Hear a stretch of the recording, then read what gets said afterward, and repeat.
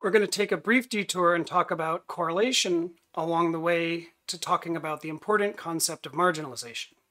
So, marginalization is very important for Bayesian thinking, but it's also useful in general.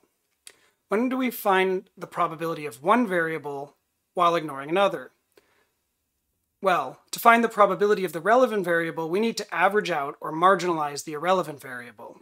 And there are two ways we can think about this. When we measure the probability of two qualities simultaneously, and we know their joint probabilities, or when we need to remove an unknown, like the hidden state, to find the marginal likelihood of a measurement.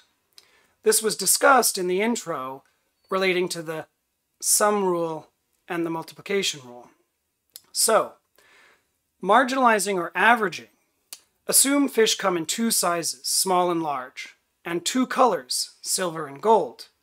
To find the probability of getting only a goldfish or only a small fish, we need to average over or marginalize out the other variable. And there's conditioning.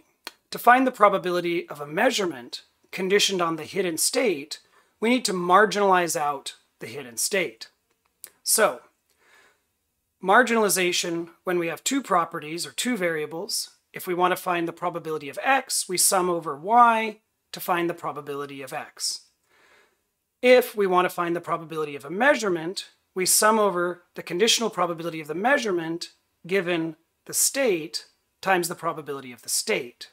Now, these are actually directly related by the following definition or axiom of conditional probability. That is, the probability of x and y is equal to the probability of x given y times the probability of y. And we could say for the probability of a measurement and a state, it's equal to the probability of the measurement given the state times the probability of the state.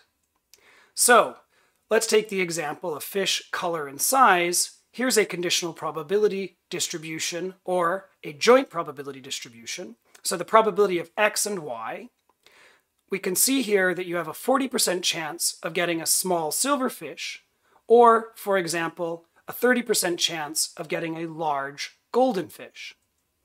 You're going to play with these joint probabilities and discover how, if you relate the two qualities, the color and the size, through correlation, which is a relationship between the underlying probability distributions, you'll see that when you change one distribution, say the color, you'll change the other if there's a positive correlation in the same direction.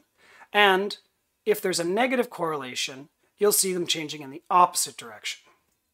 Now, we can also think about this for when we need to consider the marginal likelihood. Remember, we have our likelihood function, that is, the probability of catching a fish given the true state that's hidden to us of the world. In this case, let's say we're fishing on the right, so the probability of catching a fish is 50%. Now, if we know a prior probability, and this is kind of like basically infinite prior measurements.